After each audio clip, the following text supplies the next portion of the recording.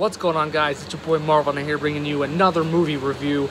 We just got back from watching New Mutants, and I gotta say, it was fantastic.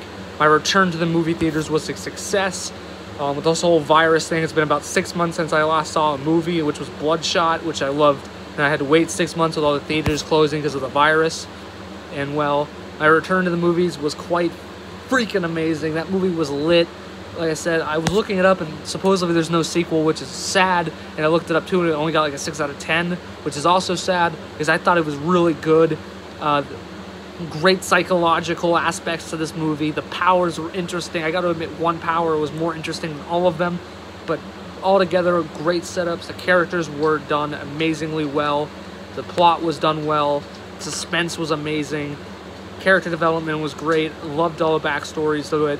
Like I said, the movie was just overall great. I generally enjoyed the movie, and I hope, and I know you guys will too, so make sure you guys go and check them out safely, of course. Make sure you guys are staying safe when you go see these movies. But anyway, that's this quick review. I just want to do a quick review for this, so make sure you guys go and see it so that you guys can know just why I thought it was such a great movie. And I hope you guys enjoyed this, and I'll be back next week when I watch Tenet. Can't wait for that movie too.